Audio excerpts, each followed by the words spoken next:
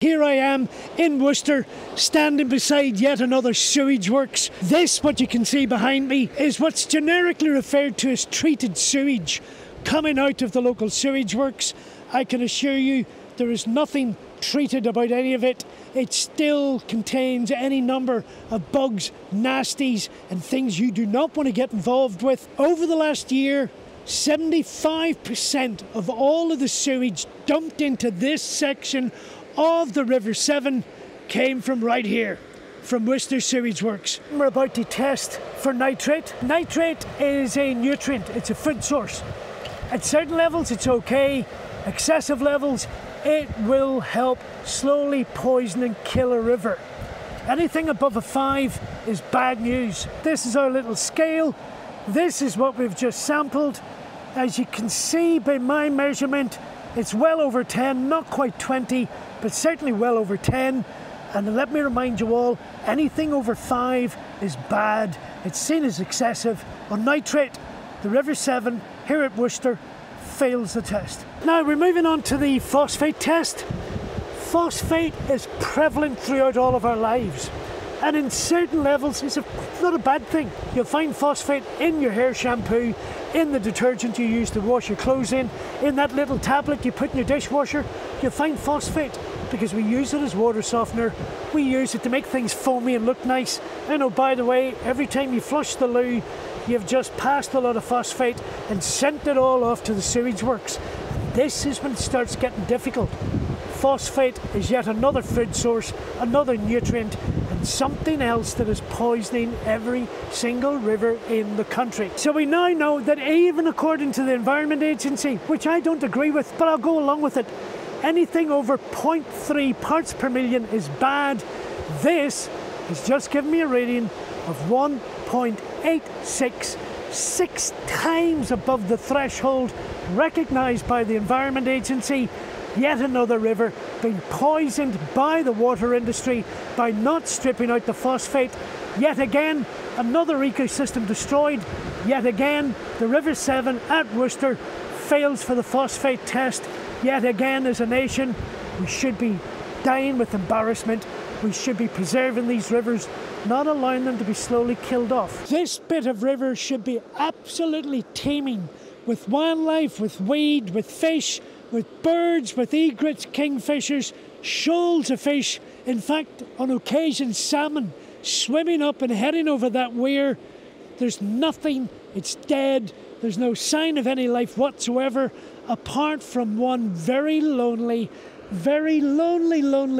swan, who even now is making a run for it, even it's had enough, and is heading off towards Bristol. The local water company, Severn Trent Water, covers not only from Gloucester but all the way through the West Midlands up into Nottingham and a huge swathe of the country, and in fact last year alone spent over 440,000 hours dumping sewage into local rivers. In fact, earlier this year had been fined £2 million for illegal dumping sewage. Not that that matters, because they were fined another £1 million the year before that, and on and on and on. Quite frankly, in my opinion, these companies are out of control. The regulator has failed, and I can think of no better example. The chief executive of Severn Trent, Liv Garfield, has been in charge of that company for 10 years, and according to the Financial Times, has been paid the grand sum of £27.7 million in salary and bonuses. Now, the third test we're doing today is to test for ammonia, and there's a reason we're doing that at a sewage works. The reason for that, the source of it, if I'll be discreet with LBC's listeners at this time of the morning, shall we just say the primary source is number 1s and number 2s, if that's delicate of me to an adult audience. Now, the truth is, anything above a rating of 0.3, it gets toxic. It starts building up in the body, and in cases, if it gets big enough, particularly with fish, it can be lethal. We've currently got a rating of 0.62, twice the threshold that the EA recognise is becoming dangerous, becoming toxic.